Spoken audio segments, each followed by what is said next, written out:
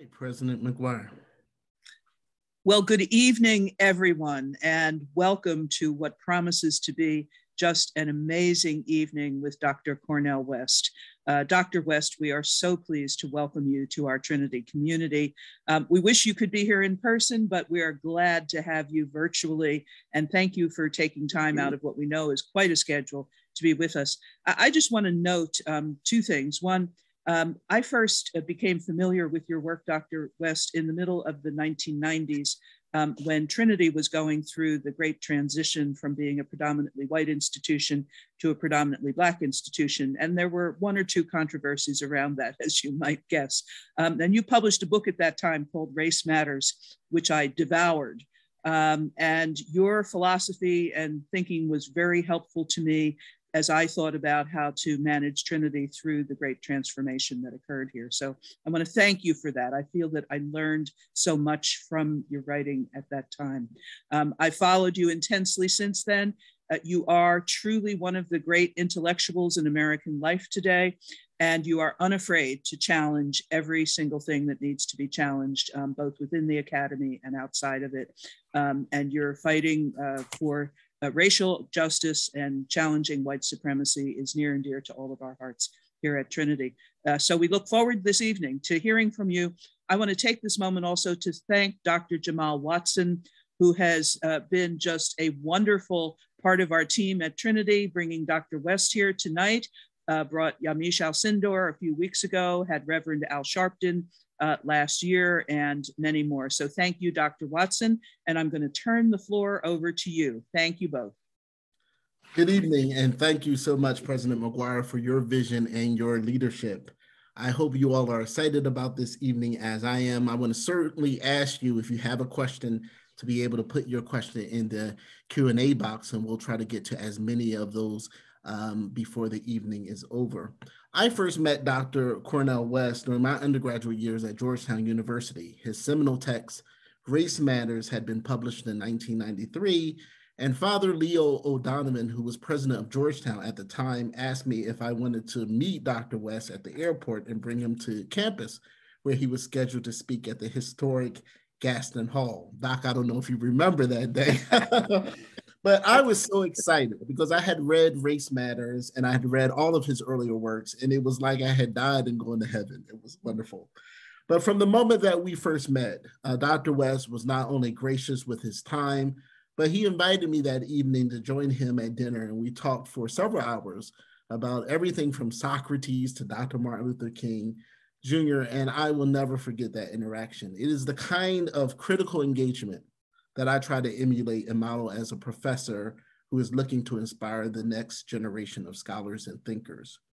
That connection began in almost 30 years, it's hard to believe it's been that long, relationship with the nation's most prolific thinker and activist.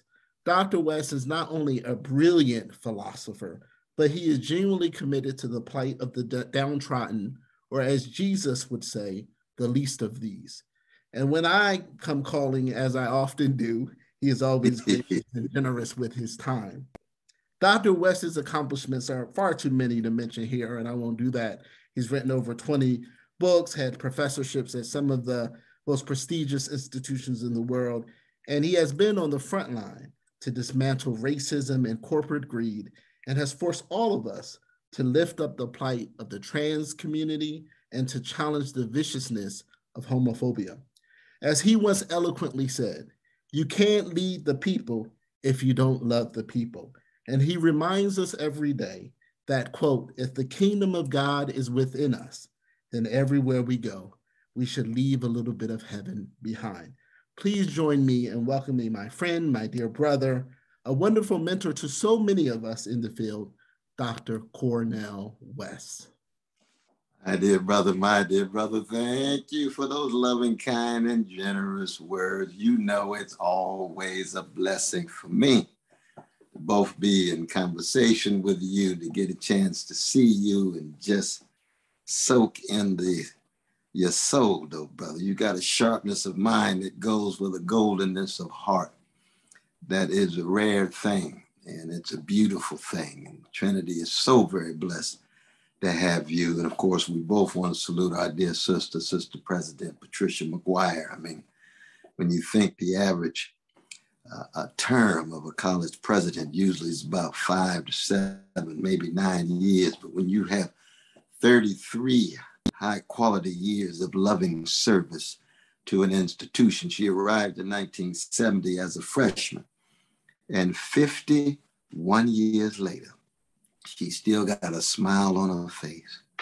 She still got fire in her soul.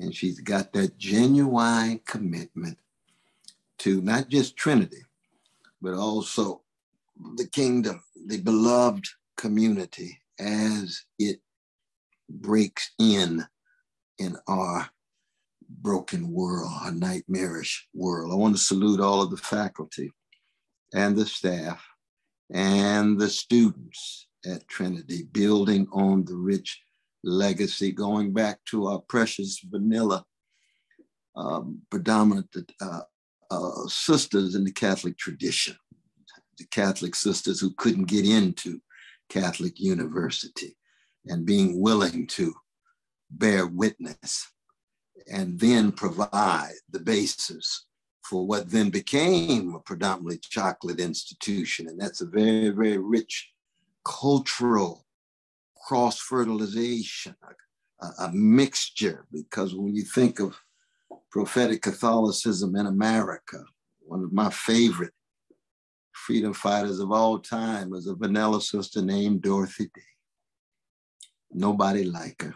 You remember the eulogy she wrote for Martin Luther King Jr. Martin Luther King Jr. learned how to die daily.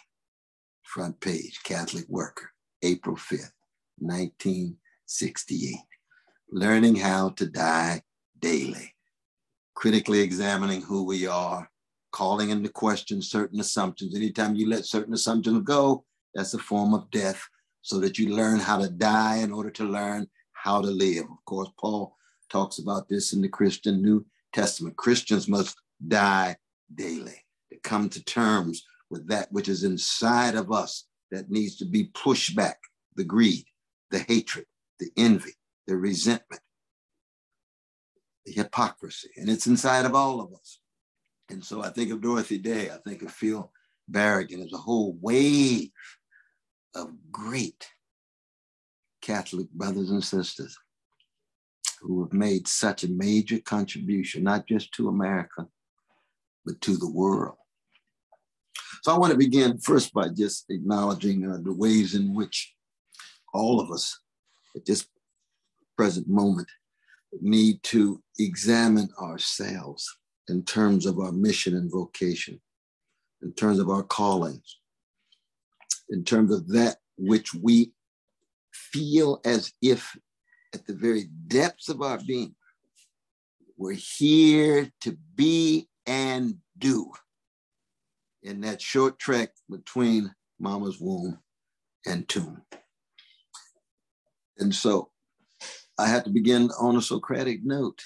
The unexamined life is not worth living. When I think about my own life, the first thing that comes to my mind is, I am who I am because somebody loved me. Somebody cared for me. Somebody attended to me. And this is what subversive piety is. You see, piety is not uncritical deference to dogma. It's not blind obedience to doctrine. Piety is, and Augustine understood this at his best. Aquinas picks up on it. It goes all the way through the Christian tradition, on through secular conceptions of piety that you get in John Dewey and George Santayana. Piety is the virtuous acknowledgement of the sources of good in our lives. So if you're religious, yes, you begin with God. But if you're secular, you can begin with mama and daddy. You begin with friends. You can begin with intellectual ancestors. Maybe James Baldwin keeps you going. You can begin with artists. Maybe Erykah Badu keeps you going. everybody needs to have sources in their lives that help sustain them and push them toward moral and spiritual excellence, what the Greeks would call arete, moral and spiritual excellence, integrity, honesty, decency, generosity. And so for me, I begin with Irene West, Clifton West, that I'll never ever be half of the human beings that they were, mom and dad. My highest honor in the world is being the second son of Irene and Clifton West. And that's inseparable from Shiloh Baptist Church on the chocolate side of Sacramento, California. Thank the Reverend Willie P. Cook and Deacon Hinton and Sarah Ray, my vacation Bible school teacher.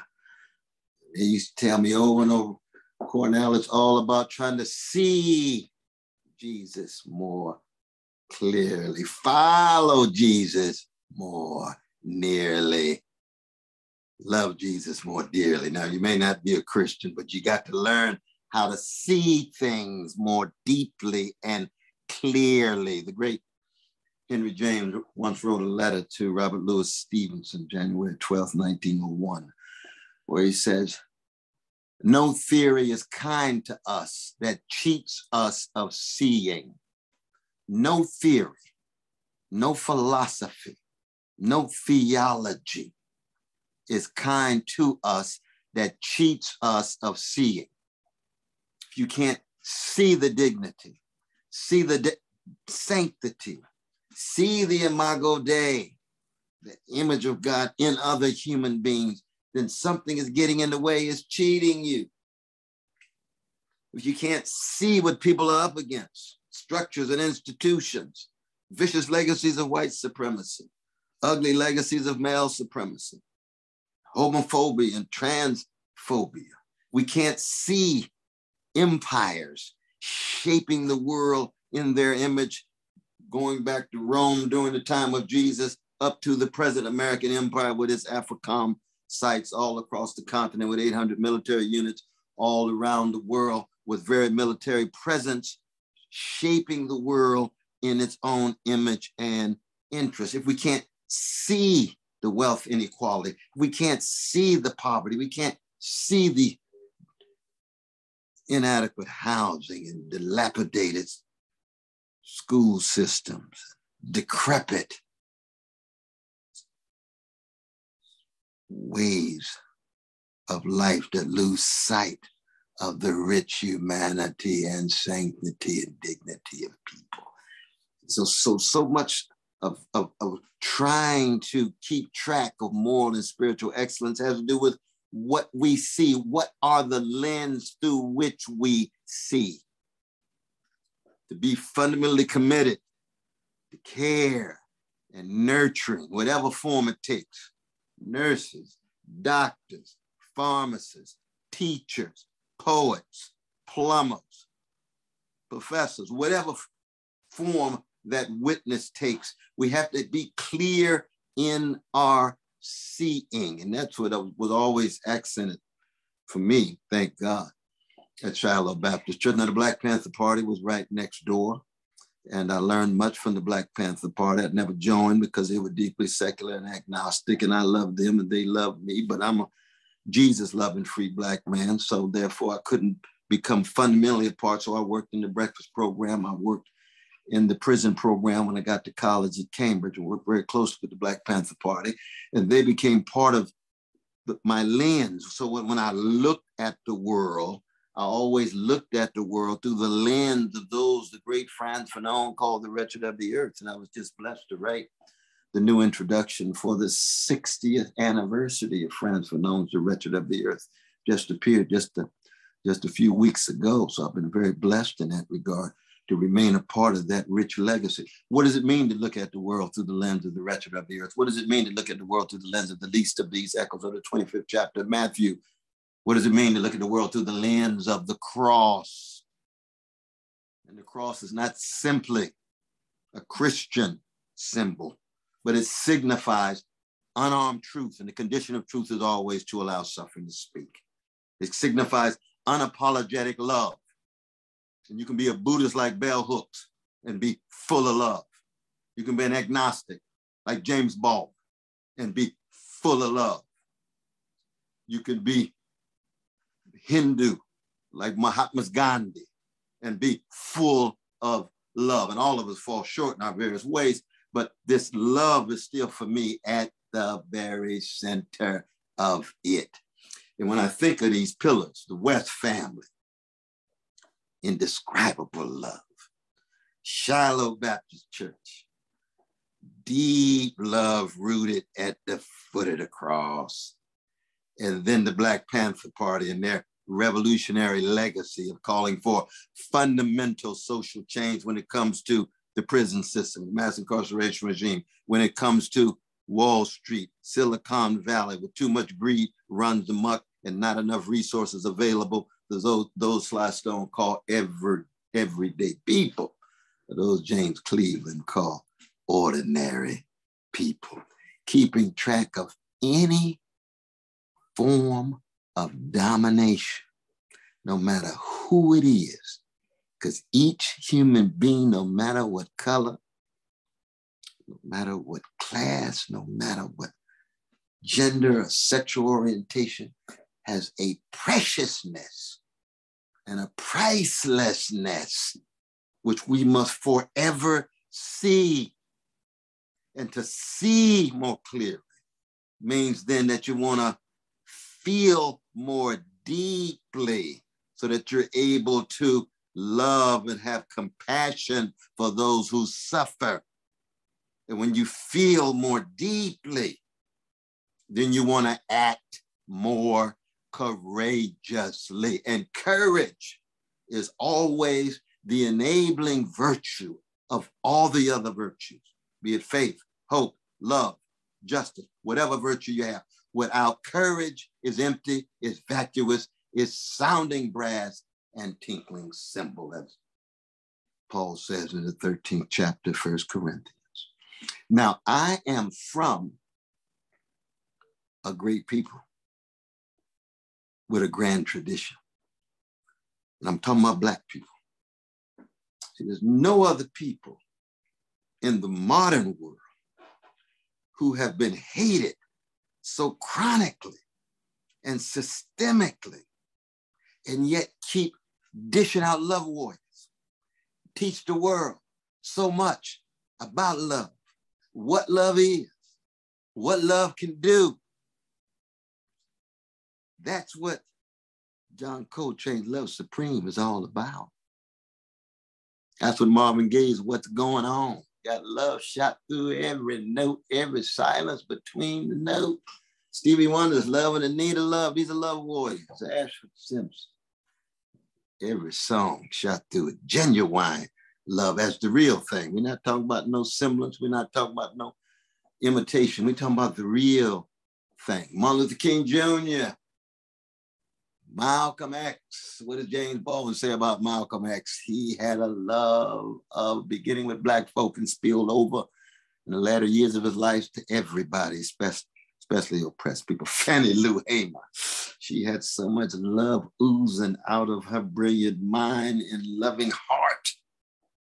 There was never enough time, never enough space to express it. This little light of mine, I'm gonna let it shine. What is the light? The light is the love. What is letting shine? Manifest in the deeds, manifest in the service to others. There's never been a people in the modern world who have been so thoroughly terrorized psychically, spiritually, economically, politically, and yet keep dishing out freedom fighters. That's Harriet Tubman. That's Frederick Douglass. You terrorize us. We're not going to create a Black version of the Ku Klux Klan to terrorize you back. We want freedom for everybody. Moral and spiritual excellence in the face of barbarism. That's what vicious white supremacist slavery was. That's what vicious white supremacist neo-slavery called Jim Crow and Jane Crow was. That's what we're still dealing with in terms of its legacy. And yet, with these love warriors and these freedom fighters. Here come Ella Baker. We can go on and on. My God, what a people. Not because of just skin pigmentation. No, no, no. We got black gangsters. We got black thugs. No, no. It's a black people who decide to undergo ethical cultivation, spiritual formation, profound education to see more clearly, to feel more lovingly and deeply, and to act more courageously.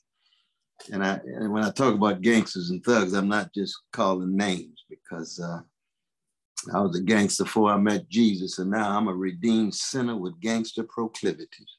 So I'm talking about the gangster in me. As Tupac would say, the thug in me that's battling all the time with the best in me. The proclivity, the tilt toward love, deep faith, hope, and service to others. That's a civil war taking place on the soul of every human being, no matter who they are. And that's precisely why Trinity is so very important, because it provides a space, a site, a context in which you don't just undergo schooling, which is shaping of skills, but you undergo deep education, which is how you're going to use those skills in order to be of service to others. And that constitutes the leaven in the American loaf. And what does the leaven do? It expands the loaf. It keeps the bread of life fresh enough that you have a civic life, that you have a citizenship, not just greed and hatred and hypocrisy, those hounds of hell, in the words of the great Howard Thurman, who of course was the teacher of Martin Luther King Jr. Those hounds of hell, the hatred, the greed, the envy, the resentment, the hypocrisy. You push it back, try to kill it in order to learn how to live more lovingly, courageously, critically. And so whatever our calling is, it is never reducible just to our careers. No, not at all. Whatever our vocation is, it's never reducible to just our profession. No, when you look at my dear brother, Professor Jamal Watson, his scholarship, his magnificent essays and writings, the issues of diversity and a variety of other journals, academic and otherwise. When you look at our dear sister, President Patricia McGuire, they're here because they're called to be here. They're not here simply for success. No, they want to be great. And somewhere I read, he or she is greatest among you will be your servant in terms of willingness to have a hypersensitivity to those who suffer, cast a light on those who are hurt and pained, and then try to raise their voices so that the world can be changed and a better place. And yes, I do come from a great Black people whose anthem is lift every voice. It's not lift every echo. And I tell my young brothers and sisters this all the time, because I spend a lot of time in studio with them.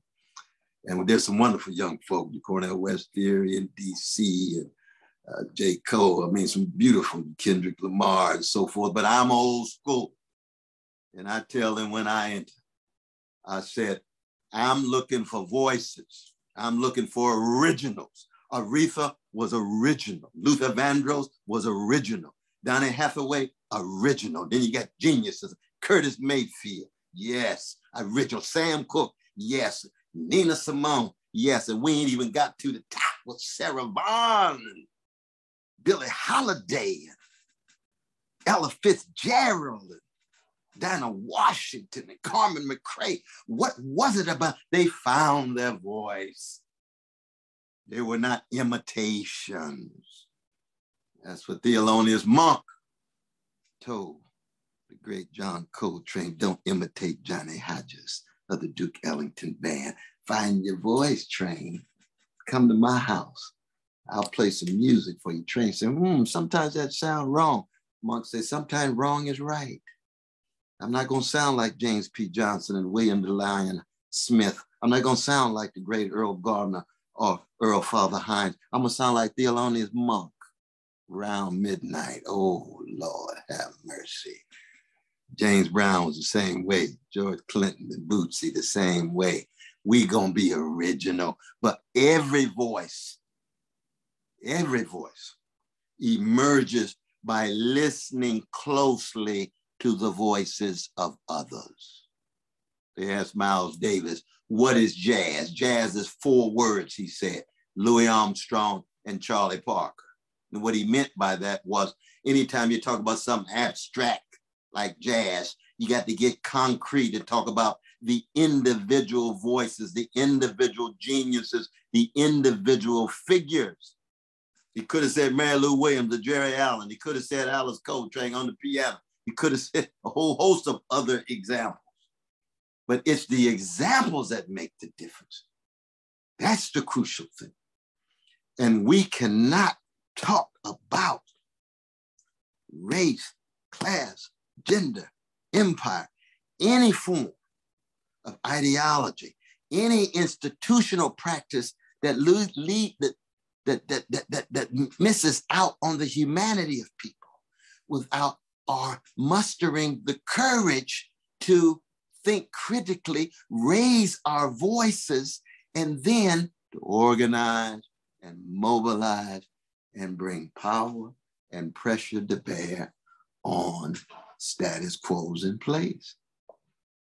And this is a major challenge. And we live in a time in which you see, the 10 commandments are pushed aside and everybody's obsessed with the 11th commandment, thou shalt not get caught.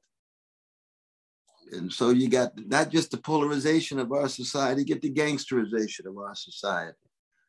The difference between polarization and gangsterization is that polarization, you still have hypocrites, and hypocrites have a sense of what the standards are. They just know they've fallen short. Hypocrisy is the tribute that vice plays the virtue.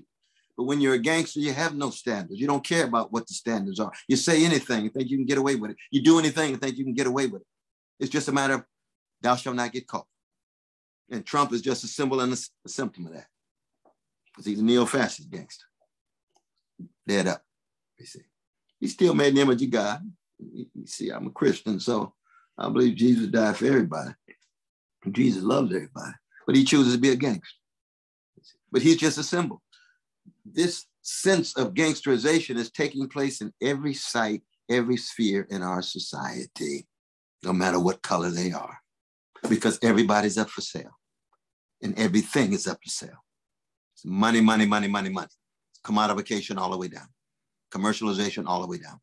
Marketization all the way down. Young folk come up to me these days. Brother West, what's your brand? I ain't got no brand. I got a cause. No, everybody got a brand. No. My people were branded when they got off those slave ships. That was a commodification. That was the economic exploitation.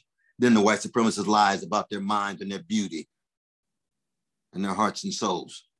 So that white supremacy and the predatory capitalist project get intertwined, and then you steal the land from indigenous people, so you get imperial expansion too.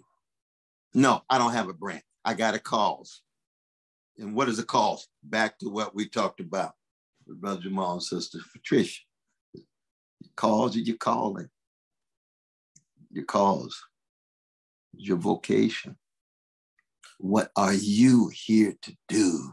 To be a force for truth and beauty and goodness. And for me as a Christian, the holy. But I know we got some folk who are secular. We love you too. We love you too. You just got a different sense of what you can have, sacred values rather than a holy God. I got both. Let me bring this to a close because I want to make sure we have good time for call and response and dialogue here. But I think more than anything else these days, we have to resist all forms of fakery and phoniness. And this is especially true among the middle classes who are so obsessed with success. Its success becomes idolatry if it's not used for something bigger than itself. See, grandmama and granddad in many ways understood this much better than some of our Black middle class folk or the Black bourgeoisie, who becomes drunk with the wine of the world. That's the language of the Negro National Anthem. Drunk with the wine of the world, obsessed with the felicities of bourgeois existence. Look at me, I'm so smart, I'm so rich. You end up being a peacock. Peacocks strut because they can't fly. I come from a people who like to fly, like Toni Morrison's Song of Solomon, Ralph Ellison's Flying Home. I've taught in prison for 44 years, and the anthem of many of the brothers in prison comes from a genius from Tuskegee named Lionel Richie, and the Commodore's called Zoom. I want to fly away. Well, I like to fly away. I like to fly away. Zoom, zoom, baby. That's a freedom dream. It's a freedom dream. And for we Christians, it has to do with the kingdom. It has to do with authorizing another world. And that world is inbreaking in this world. And it's manifest with love and a hope and a faith and a keeping on, in the language of Curtis Mayfield. That's what Trinity has been about at its best. That's why you're blessed to have my dear brother Jamal, because he's part and parcel of this grand, beloved community inbreaking on a world that is drunk with greed and hatred and hypocrisy. And as we bear witness in the world, but not of it, over against the world, not conforming, not being complicit and cowardly, but rather cutting against the grain and remembering what the great Mary Ellen Pleasant, who was a Black sister, gave John Brown $600,000 in 1855. She married a white robber baron. He dropped dead. She got his money and used his money to support the Black freedom movement. She had centers for alcoholics and addicts all across California. She's known as the godmother of California. She used to begin every speech, "I'd rather be a corpse than a coward." That's Mary Ellen Pleasant. She ought to be a household name. And Brother Martin Luther King Jr. used to say, "I'd rather be dead than afraid." The most important sentence in James Baldwin's The Fire Next Time, in that wonderful letter to his nephew, his brother Wilbur's son, he says, "You, comma, don't be afraid." In front of every rally of Marcus Garvey, he always had one Black person holding a sign: "The Negro is not afraid." And once you look fear in the face and work through it, wrestle with it, and say, "I'm a free man. Nobody's going to intimidate me. Nobody's going to make me so scared that I can't raise my voice, that I can't feel and love anybody without anybody's permission. Nobody's going to tell me I can't bear witness to what I feel inside of my soul." That's what Walter Hawkins has in mind when he says, "What is this that I feel so deep inside? What is this fire, whatever it is? I know it. I can't hold my peace." That's a great people. We need to keep that tradition alive. That represents, for me, the best of the tradition as well, at my beloved Trinity. Let me stop there, brother, and open it up for me. Thank you so much, Dr. West. You really have blessed us, I think, tonight, and we certainly want to get to as many questions as we can. But I do want to start off with a question, and this question actually came from one of my graduate students. When I told him you were coming, he was so excited because he had read all of your work and was looking forward to hearing from you. But he said, "Dr. Watson, can you please ask Dr. West why he was so hard on President Obama?" So I promised him that I would ask that question. I appreciate that question. No, indeed, because you know my dear brother Sharpton, who I love and take a bullet for. We used to fight over this tooth and nail because as brothers and comrades, we have disagreements. We agree to disagree because he was working on the inside, very close to Brother Barack, and raising crucial issues in terms of as it related to civil rights and voting rights and so forth. Whereas I decided to be very, very critical because I worked very closely with Brother Barack Obama. I did 65 events for him in 2008 when he first called me up, because he had first given his speech in Boston. You know, he said, well, America's a magical place. I said, this brother's going to have a Christopher Columbus experience. He's going to discover America. Ain't nothing magical about America. America is what it is at its best because people fight for it, blood, sweat, and tears. And every generation has to fight that battle. That's not magic. That's blood, sweat, and tears. So when he called me, he said, why'd you say that on TV? I said it because I believed it. I say what I mean and mean what I say. I'm not posing imposter. But I decided to be a critical supporter of him. And I did from the very beginning in Iowa and ended the night before the election. But I had told him, I said, when you win, I'm going to break dance like MC Hammer in the afternoon, but I'll emerge as your major critic because I'm critical of the system, not just critical of individuals. And so when he sided with Wall Street and bailed out Wall Street and didn't bail out the homeowners, I had to come down on moral and spiritual grounds. The Black middle class lost 58% of his wealth. They were still crazy about him, but Wall Street was breakdancing to the bank. Trillions of dollars. And not one Wall Street person went to jail. I couldn't take that. When he met with the Wall Street folk, what did he say? Well, they didn't talk about it too much in the Times, but people knew. He had the meeting with the top 13 firms, and he told them, I stand between you and the pitchforks, but don't worry, I will protect you. You see, that's what you say to poor people. That's what you say to Black people. That's what you say to working people. You don't say that to Wall Street. See, my Jesus ran out the money changers, not because he hated them, because they were too greedy. And Wall Street was too greedy. And when they commit crimes, insider trading, market manipulation, fraudulent activity, predatory lending, you send them to jail after a fair trial. Not one Wall Street executive went to jail. But when my brother and sister on the block gets caught with crack, they go straight to jail. I can't take that. That's wrong. So I went at him on that. Same was true with drones. See, George Bush, 45 drones, killing innocent folk in Somalia, Libya, Pakistan. I said, a drone that kills an innocent person is a crime against humanity. I don't care who they are. I don't care who they are. Brother Obama, 563 drones, killing thousands of innocent civilians. That's wrong, no matter what color he is. You see? So that once you side with the rich, with Wall Street, and have militarism abroad, and Martin Luther King Jr. was always talking about poverty, militarism, racism, and materialism. Then I had to come down hard on Barack Obama because he began to act as if he was just a neoliberal Democrat who gives nice speeches. But when it comes to fighting for poor people, hardly a word. Teaching in prisons, the brothers would ask me every week, when is he going to say something about the new Jim Crow? When is he going to say something about mass incarceration regime? He finally gave a speech after 7 years. 7 years it took him to give a speech. He had one legislation about crack cocaine, which was fine, put pressure on him, wonderful. But he didn't want to touch the issue because he thought it might alienate the white mainstream. I don't give a goddamn about no white mainstream when it comes to morality and spirituality. We got to bear witness. We got to push them. We don't adjust to them. There's a difference between being a thermostat and a thermometer.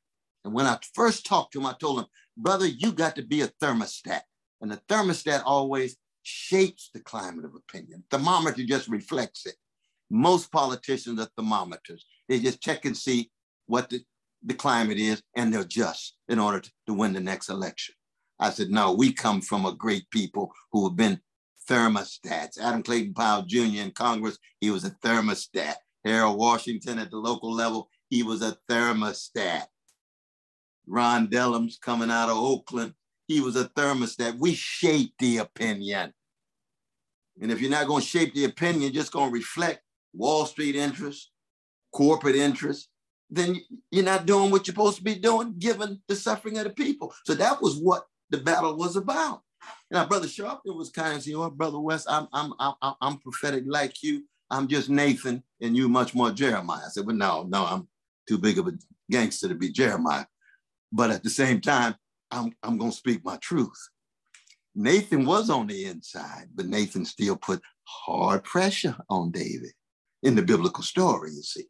So Sharpton and I had this inside-outside dialogue, but we would still meet, in the streets when it came to Michael Brown and when it came to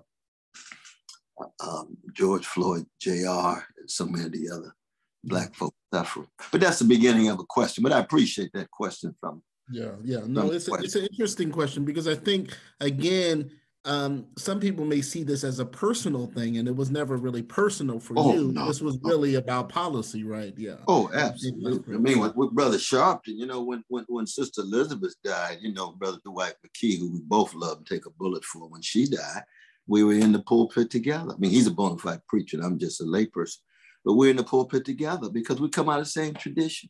Yeah. And also I think that sometimes when Black people criticize each other, it's seen as conflict. When rather that we don't often see that when there's disagreement in other communities as well. So I think that's exactly. And here we learn from our musicians. Yeah. We learn from Curtis Mayfield's falsetto is not the same as Eddie Kendrick's falsetto. Yeah. No, not at all. Dinah Washington is different than Dakota Staten. I mean, all of us have our own different voices. Gladys Knight don't sound like Aretha. Yeah. Question: you identify as a democratic socialist. What does that mean to you to identify in that tradition? Well, it means that you have to have some accountability at the very top of the economy so you don't have the greedy few who have so much and the needy many who have so little. It means there has to be democratic institutions of accountability so that workers, the great social ethics of the Catholic Church that focuses on labor and it says, no, there's a dignity in labor and workers must have their voices heard at the workplace. You see, now that's a democratizing of the workplace, kind of thing Rick Wolf and the others talk about, you see. Yeah. So that democratic socialism is simply the notion of allowing democracy to spill over, not just in voting for politicians, but also workers having their voices heard at the workplace as to where the money's going, who gains access to the profits. So that's a critique of capitalism. And when you think about the Black folk who have been democratic, so Martin Luther King Jr., democratic socialist. Du Bois in the early 1900s was democratic socialist. Oh my God, Ella Baker. I mean, there's just so many towering figures who will call for the democratizing of the workplace along with the democratizing of the ballot. And just for Black folk, just to gain the right to vote was a major bloody struggle, you know what I mean? So I can understand people saying, well, you got the right. Well, no, we want to be able to choose what goes on at the workplace so that our politicians won't get bought off by the corporate elites. So we end up voting for folks who are already selected by the corporate elites. Yeah. And our politicians end up too spineless. Yeah, absolutely. We have a question here from Victoria. What is your view on critical race theory being taken out of the schools or the debate really around CRT? The great W.B. Du Bois wrote a classic in 1920 called The Souls of White Folk. Most people know about the souls of Black folk in 1903, but I would hope that all of the precious students at Trinity would read The Souls of White Folk. What Du Bois says, America has a fear of the truth and it believes that the efficacy of lies can sustain its social experiment. But no lie lives forever, and truth crushed to earth shall rise again. And the attempt to push not just critical race theory, but any critical thinking about white supremacy, to push it out is simply to have a fear of the truth. Let's just have a serious conversation about race and white supremacy. Let's see what the world looks like through Black eyes. What does America look like from the vantage point of the plantation? What does America look like from the vantage point of sharecroppery during Jim Crow? What does America look like from the vantage point of the hood and mass incarceration? You see, that's all we're saying. You see, a fear of the truth. How come you fear the truth so? Because you think the lie is benefiting you. And we say those lies are hiding crimes against us in the name of the law. That's what slavery was. It was legal, right? But a crime against humanity. Jim and Jane Crow, legal. Supreme Court authorized it. Crime against humanity. And we know that's true, not just in this country, but it's been true for Dalits in India. It's been true for Roma in Europe. It's been true for Black South Africans under American apartheid. It's been true for peasants, Brazil. I mean, all of these laws that are tilted against the vulnerable and the politically weak. So critical race theory is simply saying, let's collectively engage in a quest for truth. Let's tell the truth about America. The truth about America doesn't mean that all white folks somehow are devils. No, you got John Brown, you got Dorothy Day, you got Phil Barrick, and you got Patricia McGuire, you got a whole host of vanilla folk who cutting against white supremacy because they choose to be involved in a quest for truth and moral and spiritual excellence. That's a choice, you see. But it's hard to deal with the people who have a profound fear of the truth. And so these legislatures especially, are using, I mean, I can, it's very interesting you mentioned, and I got this right here. I live in Harlem here. Here it is right here, critical race theory. And I was blessed to write the foreword back in 1992. And Kimberly Crenshaw.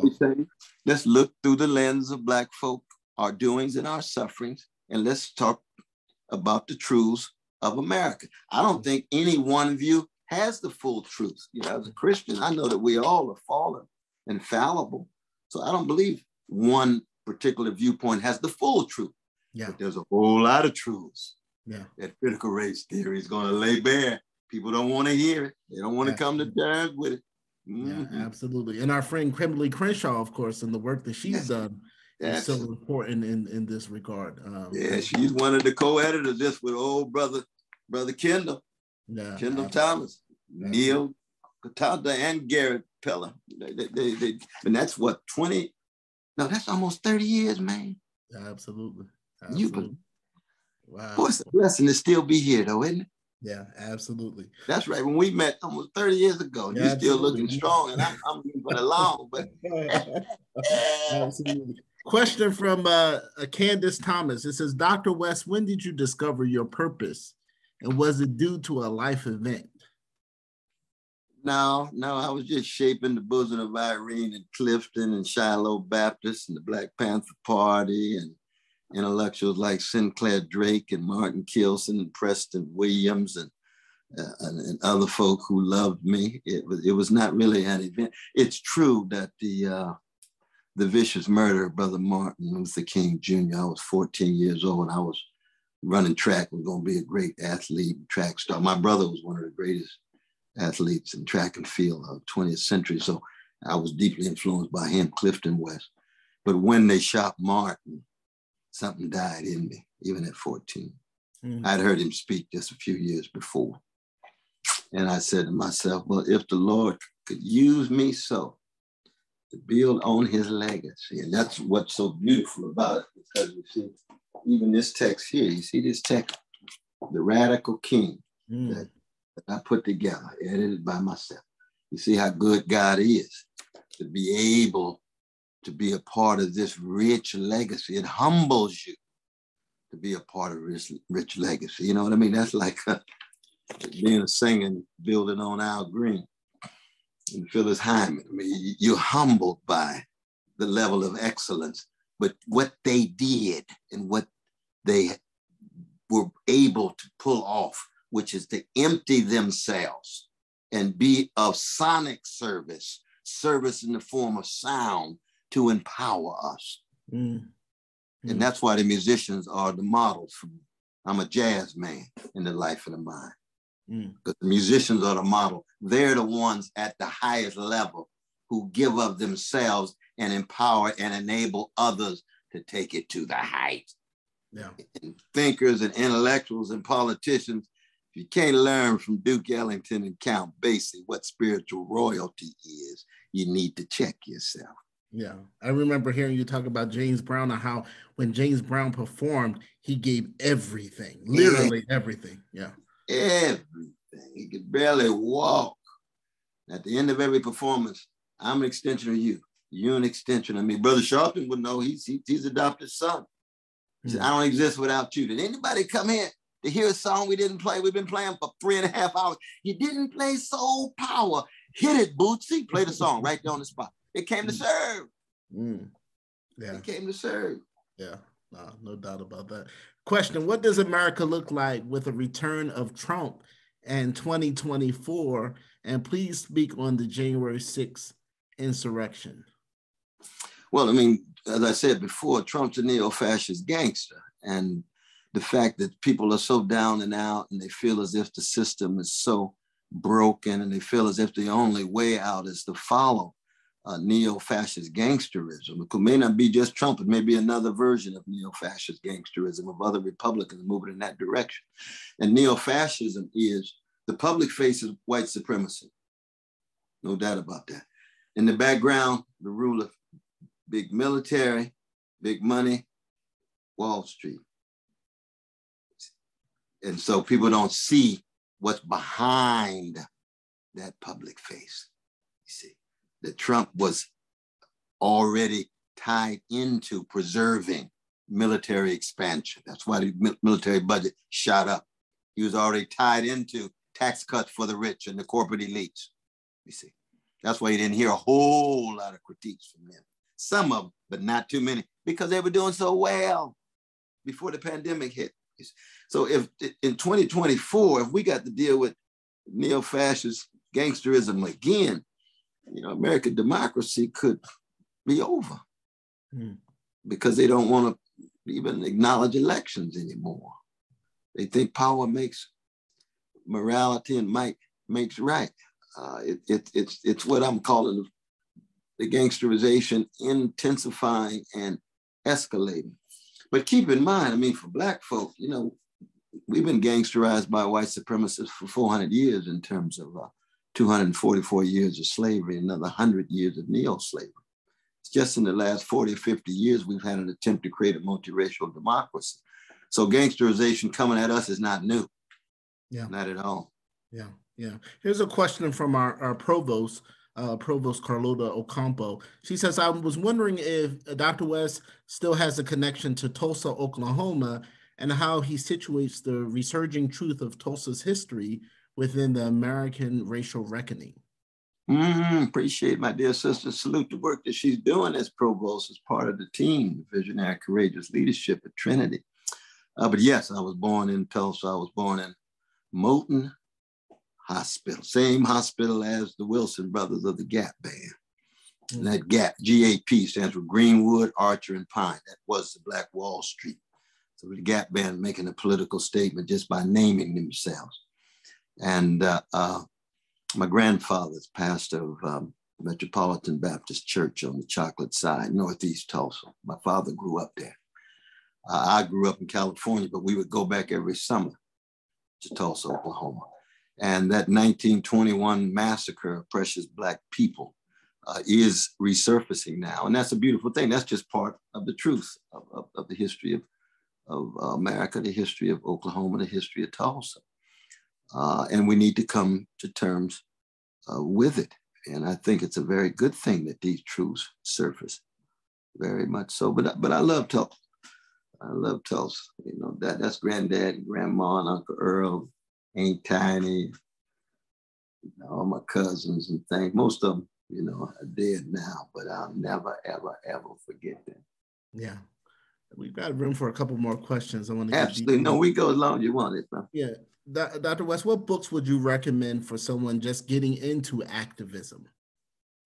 Just getting that, I would read Robin D.G. Kelly's book, Freedom Dreams. Would you agree with that, brother? Yeah, absolutely. Absolutely. Who's out at UCLA, right? UCLA, absolutely. Yeah. I would read James Baldwin's The Fire next time. We talked about that before. Letter to his nephew, and then Down at the Cross, Letter from a Region of My Mind. That's still the classic. I would read a Toni Morrison's book of The Sources of Self-Regard, her nonfiction. The novels, of course, you want to read, but the nonfiction. I wish I had a copy of that here. So, oh, yeah, here it is. Here's our dear sister right here. Toni Morrison, The Sources of Self-Regard. This is a classic. No. She is our greatest writer. She's the Sarah Vaughan of American literature, which is the highest level of artistry. And so those three I would start with. Yeah. Absolutely. A question: if corporations have so much influence on both major parties, what is the utility of voting? That comes from Tim Williams. No, I mean, there's still some change that could that could take place. It would be very small and incremental, but it can make some difference. I mean, the difference between Biden and Trump was still significant enough to vote for Biden. And I've got strong critiques of Biden. Strong critiques in terms of him being one of the architects of mass incarceration. I think mass incarceration is a crime against humanity. Same is true with the invasion and occupation of Iraq. Hundreds and thousands of precious Iraqis killed. Biden voted for that. He pushed for that. So I'm very critical of him. But him being in office is still one that makes some difference. Different than Trump being in office. So that even given the corporate domination of American politics, even the difference between a neo-fascist and a neoliberal is still important enough to vote. The problem is that both are tied to big military, big money Wall Street, corporate elites, you see, and don't want to hit poverty head on and support militarism abroad. Yeah. Let's get a question from our Dean Bridget Noonan. How can you help our students search, support, and find their calling? How can they continue the work that you do? Well, I mean, I appreciate the question again from one of the leaders here at this grand institution. But I think each and every student, you know, has to examine the dark corners of their own soul and decide for themselves what they're here on earth for. And you can have consultation with, you know, your mother and your father and your teachers and others, but in the end, you have to choose. It's just like when you fall in love. You don't ask for people's permission as to who you love. You can ask for some consultation. They give you some advice and counsel. But in the end, you got to choose. You got to choose. So it is when it comes to mission, vocation, purpose. So you put them in a context where they can seek and search for their purpose, search for their mission. But in the end, they got to choose. Yeah. In the end, they have to choose. Mm-hmm. Just tell them you're going to be there and support them, you know, give them the choice that they make. Yeah. Last question here, and that is from our President McGuire. She says, Dr. West, academic freedom, which you know a little something about, in American higher education is also in danger. Can you comment on how the freedom of faculty and students to speak out is important to protect, to preserve our way of life? No, I appreciate the question, my dear Sister President, because when I say lift every voice, I mean it. Lift every voice doesn't mean the voices have to conform to my voice. You see, there'll always be a variety of different voices. Some will be conservative, some will be centrist, some will be liberal, some will be radical across the board. You see, people do have a right to be wrong in a conversation because there's going to be conversations where we're wrong. And our voices must be heard, must be protected. But every voice has to be responsible. So you try to respect other voices. And you have to take the accountability of what you say. in your argument, the reasons that you give. And so I'm very libertarian when it comes to lifting every voice. It's very, very important. As much as I radically disagree with my dear brother, Clarence Thomas. He's wrong, I think, about 95% of the time. But I protect his right to be wrong. Because we have to have a robust conversation. See? And I would want him to protect my right. He thinks I'm wrong. I got a right. Come to Trinity and say what I got to say. People, oh, Brother West, you wrong. There's two left shoes. Okay, well, tell me where I'm wrong. Rescue me where I'm wrong, as my dear brother Maulana Karenga says. You say, rescue me if I'm wrong. I need to know. I'm listening. Just like back again with Obama and Sharpton. But me and Sharpton going at it all the time. We love each other. We disagreeing. I'm hitting him hard. He hitting me hard. Then after we go off, and if we don't have a drink, we have a little prayer or something. I'm a cognac drinking Holy Ghost Baptist, you know, so I'm gonna get a little cognac and hit the nightclub. But he's a minister, so it's a little bit different. We understand that. But that's the kind of spirit we have to have. At Trinity, other colleges, you have to allow people to lift their voices. And they will often disagree with you. You will disagree with them. That's what it's like to be in a democratic space. Yeah. It's like, yeah. Final question, I'll let you go. And that is, I know you don't think too much about your own legacy, but I'm just curious, what do you want folks to, you know, years down the road, think about your work and what you tried to do during this time in which you were here on this earth? Well, that's a good question, brother. I'm just trying to put a smile on my mama and daddy's face from the grave. That they set the standard that goes back to the best of Black people. That's where I started, you see.